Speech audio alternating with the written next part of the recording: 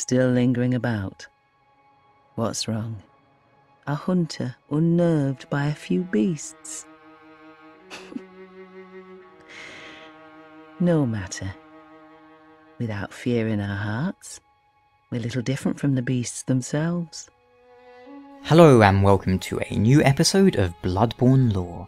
I am Mont, or Alex, and in this episode we'll be talking about another hunter found in Yharnam. But not just any hunter, the hunter of hunters, Eileen.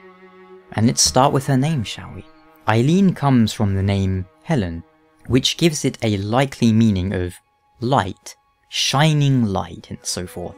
And whilst it's not entirely relevant, it is a little interesting to note that Eileen has links to the name Evelyn and Evelyn, which I'm sure you'll all recognise as certain ranged weapons. Incidentally, I don't believe Eileen ever gives us her name, does she? But we learn it through in-game items which refer to her by name. That is the only source of her actual name as far as I'm aware. Even the credits only lists her as Hunter of Hunters, if I'm not mistaken. How many characters can you think of, just off the top of your head, who haven't given us their name? But then again, perhaps formal introductions would be a waste of time for a Hunter of Hunters. So, who is Eileen? What role does she play in the game? In a way, she plays the part of wise old mentor. She doesn't have much to teach the good hunter, but she will offer nuggets of advice and her own form of encouragement upon your first meeting with her. Prepare yourself for the worst. There are no humans left. They're all flesh-hungry beasts now. It isn't until our second encounter with her that we learn her true reason for being here, in Yharnam. She is a hunter, but her prey just so happens to be other hunters. Those who have become addled with blood. We'll talk more on what that could possibly mean in a bit. Shortly after she explains this to us, Eileen remarks that we should stay away from the earthen tomb where we fought Gascoigne, as she has unfinished business there. And if one ventures down for a gander, they will encounter Father Gascoigne's hunting partner, Henryk. Eileen herself will soon make an appearance, and together she and the good hunter will put down the mad old hunter. After this she will profess her thanks, but remark that the hunting of hunters should be left to her. Try to keep your hands clean. Leave the hunting of hunters to me. Is that because it is her job, not ours? Or that we run some other type of risk when hunting humans? Notice that during her first encounter, she tells us that there are no humans left. They are all flesh-hungry beasts now, implying that all of the huntsman enemies, the villagers with pitchforks and so forth, they're no longer human. But I think it is safe to assume that hunters who kill other hunters and other humans, they run the risk of becoming blood-addled, and that is one reason it should be left to her, lest we become what she is hunting in the first place. Or perhaps she doesn't want us stepping on her toes. The next meeting with Eileen is typically the last you will have with her. Like most NPCs in Bloodborne, her questline is sadly rather short. However, it can go a few different ways. If you have not gone through her quest in the normal manner, or otherwise you've become a blood-addled hunter, she will hunt you in the Grand Cathedral. During this encounter, she seems rather frantic and comes out with some odd words. The hunt makes hunters mad. The beasts cannot be stopped! What good are hunters now? Your blood is mine! A hunter's blood for me! Death to hunters! Enough of this terrible dream! All hunters must die. If anything, she seems to be the one addled here. But the more likely outcome is that the good hunter will find her grievously wounded on the steps of the Grand Cathedral. Her injuries presumably coming from the Bloody Crow of Canehurst, who lurks nearby. A formidable opponent too, but putting him down will earn Eileen's favour, insofar as she will decide that you may be a worthy successor, a worthy hunter of hunters. A job that bears no honour, but one that she feels we may be up to. Following this, it's impossible to know what happened to Eileen. She remarks that she took enough blood to save an old woman, and her last in-game words are, "Let me rest a while. I'll be fine, just wait." And later she will vanish from that spot. Whether or not she dies, I feel is left entirely open to your imagination. Personally, I feel that she does, but there are good arguments to back both sides of that debate.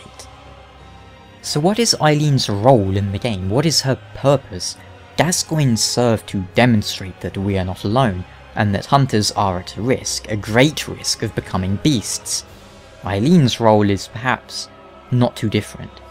Gascoigne showed us that we can become a beast, and Eileen, her questline demonstrates that, well, it might not strictly be a beast, but blood-addled hunters are clearly monsters of another type. She can't be summoned, but we can fight alongside her now and then. Frankly, I feel like she could have been a good summon. She also serves to introduce us to one of the 3 oaths or covenants that the game has to offer, and hers is generally the easiest to obtain. The Hunter of Hunters play a role that you could, I suppose, compare with the Dark Moonblades and Blue Sentinels from Dark Souls and Dark Souls 2, perhaps best compared with the latter of those two. When the undead in Dark Souls 2 develop an interest in the blood of other undead, the Blue Sentinels are those who both protect sane or healthy undead, and hunt down the Brotherhood of Blood. We don't know how many members make up the Hunter of Hunters, but we do know that typically the badge that, marks you as a Hunter of Hunters, the badge is passed down from one to another, usually to an outsider from the hinterlands. Which I think means it is fair to assume that most of their members come from the hinterlands. Does this mean Eileen comes from the hinterlands? Perhaps. She does have a rather distinct accent when compared with the other Yharnamites, after all. Likewise, the Hunter of Hunters seem to take part in what can only be described as pagan rituals. Hunters of Hunters dress as crows to suggest sky burial.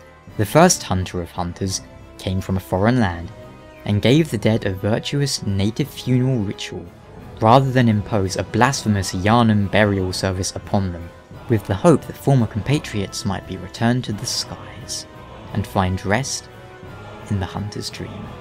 Is that referenced foreign land the hinterlands? Perhaps, but the native funeral, it certainly reminds me of the Shrine of Storms from Demon's Souls. What do you think? The island shrine of the Shadow Men, who worship storms and mourn the dead. Here, the storm beasts fly above and souls of the dead inhabit empty skeletons to move about freely. The dead, given seals of the hero by the Adjudicator, are taken by the Shadow Men's shrine to be purified and mourned in the storm. After purification, heroes' remains are offered to the Storm King. His wings cover the sky, and he is accompanied by storm beasts.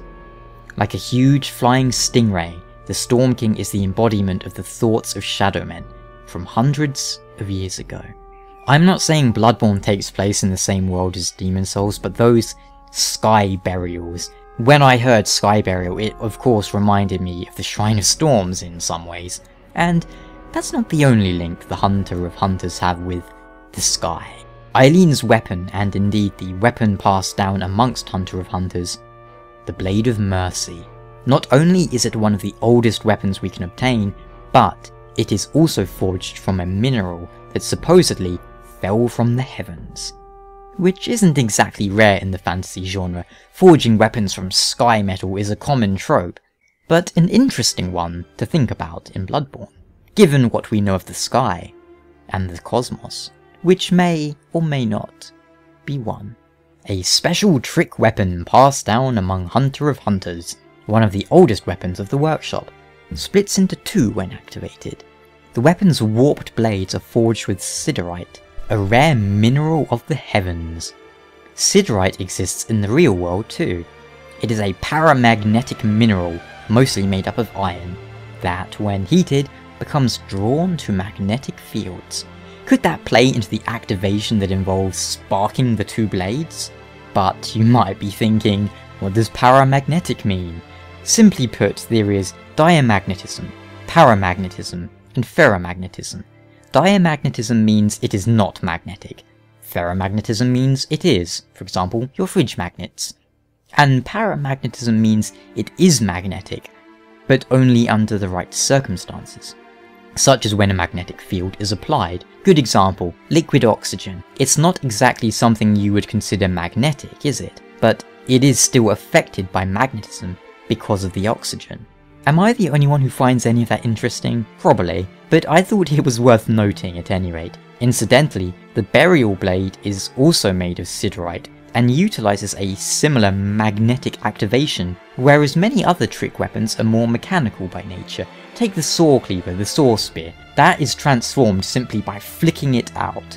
It's quite simple. The burial blade has a very complex and almost magnetic looking activation where the blade is connected to the shaft, the handle.